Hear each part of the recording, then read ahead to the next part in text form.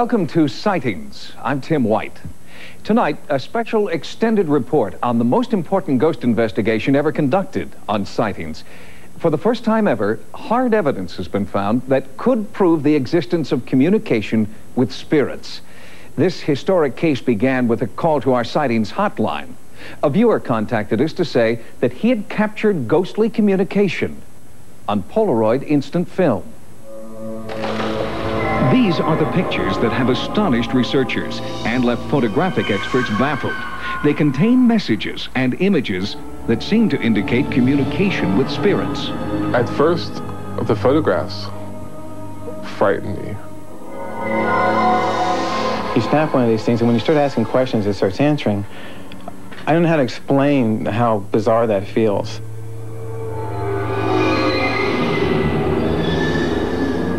Never, ever have I come across anything like this at all before. From their hillside home in Los Angeles, John Huckert and John Matkowski called us about their photographs. It all started less than a year ago, when both men began to sense a strange presence. I'll be standing there reading something at the desk or something, and I'll feel a hand come up and place it on my shoulder. And of course I turn around to see who it is, and there's nobody there, and then I get sort of a jolt of adrenaline or whatever. It makes me kind of nervous. Another thing I've seen in the last year is I've just seen this sort of free-floating shadow moving across the floor, or the desk, or the wall, or whatever. And when I see it, at first I think it's, well, I'm not exactly sure what it is, but it's moving very slow. And then when I try to mask out all the possibilities for what could be causing it, there's nothing causing it. The other thing that I've seen, that apparently I'm the only one who's seen this, is I've seen this old man standing over near the couch. I see him out of the corner of my eye, and it's just there for a hardly tangible instant. It's just there, and then when you look and blink, it's not there anymore. I felt things like sort of like a sunburn on my arms. It's the only way I can explain it. It was sort of like a tingly, like a sunburn. That's the only thing I can think of, and that's how I usually know if there's some kind of presence here or something. In an effort to document the shadowy presence, the two men started taking pictures, unsure if anything so intangible could be captured on film. I took the picture of the bathroom door over by the bathroom and got this really strange-looking thing that was either scary or comical. The first images they captured had distinct eyes, mouth, and body. But then the pictures took an unexpected turn, and the results shocked everyone. They started receiving answers to specific questions. We asked him what his name was, just assuming that it's a presence. And we asked him his name, and he answered on the Polaroid. He told us his name was Wright. And we were like, we still didn't believe it. So we just continued asking questions to the middle of the air in the living room, just to nothing. And we'd ask him if he was a good ghost or a bad ghost, just really inane questions to begin with.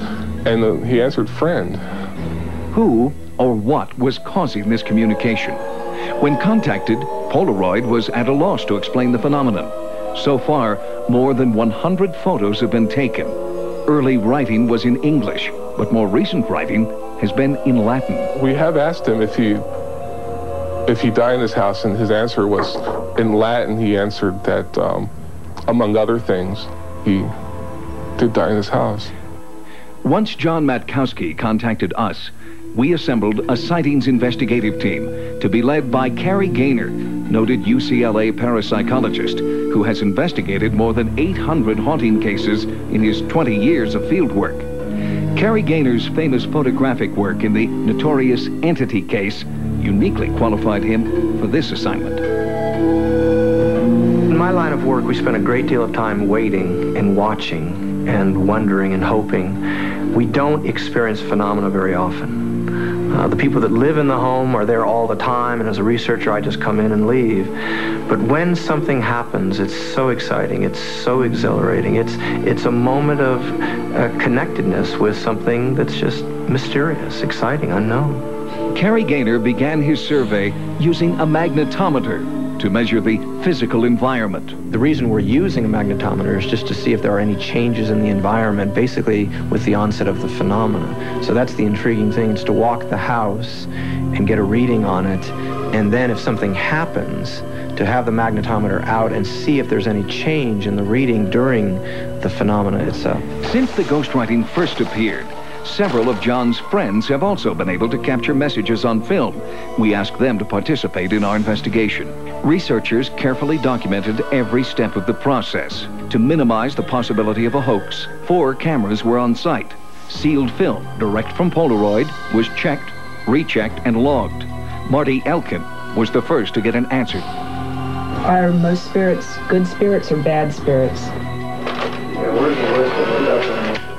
30 seconds later, this astonishing message appeared.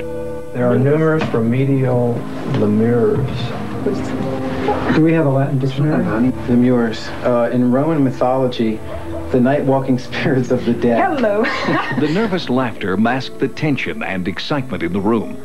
Since the supposed spirit seemed to want to communicate with Marty, she asked another question. Right, will you be with them for a long time? And as the film developed, another answer appeared in Latin. Marty, what are you thinking right now? How strange this is.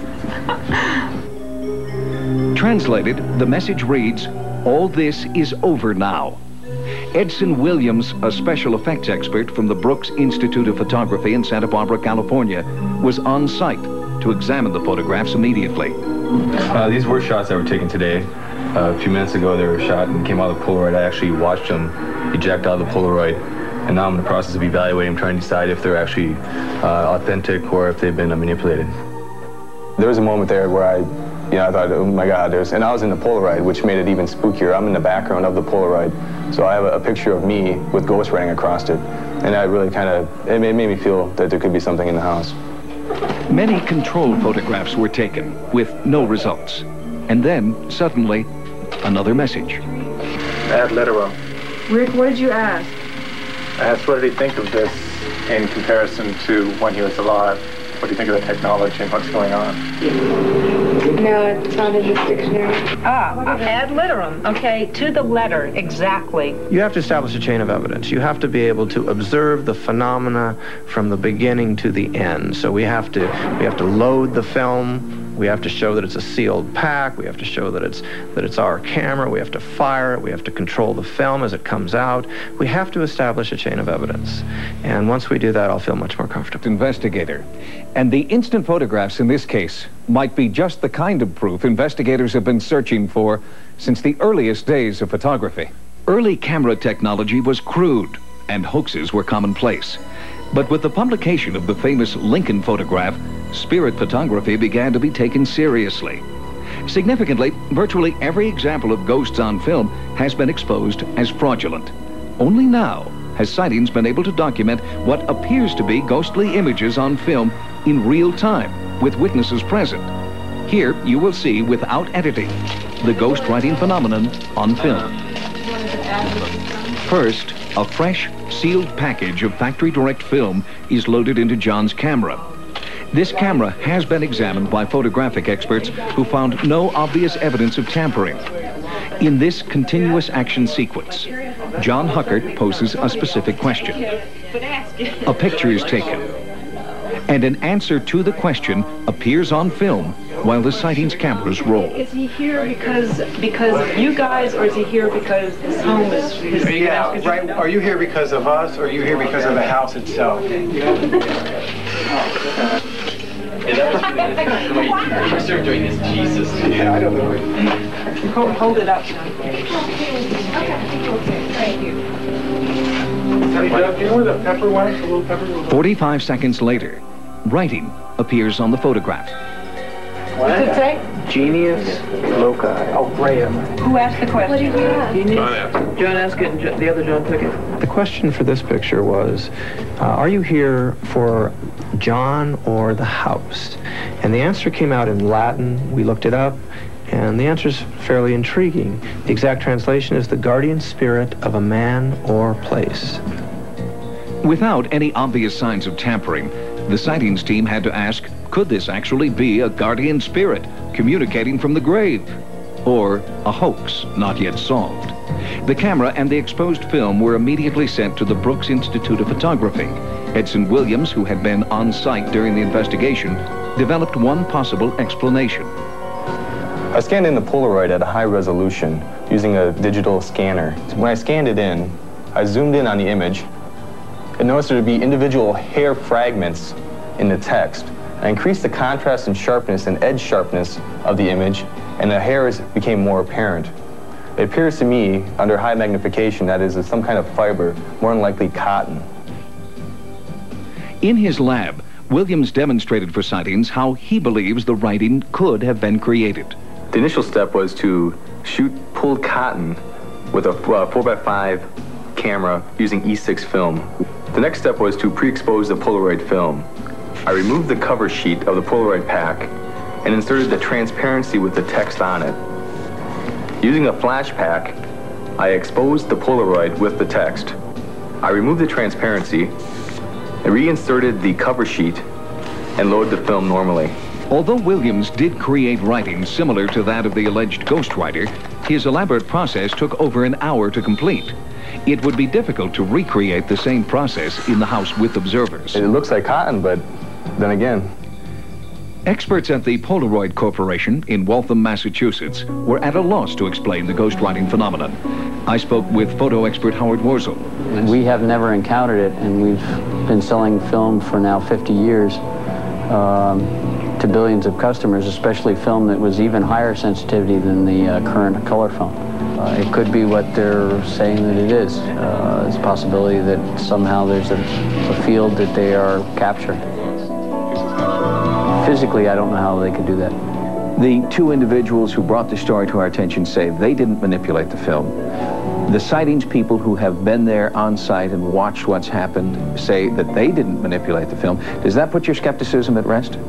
It depends on where the film pack came from that was loaded into the camera. If the film pack came out of a sealed box from Polaroid that had not had the seal broken, then the answer is yes, that would eliminate my skepticism. That looks like a fresh. We screened a tape of the continuous action sequence inside the house, and Howard Wurzel saw factory-sealed film inserted in the cameras.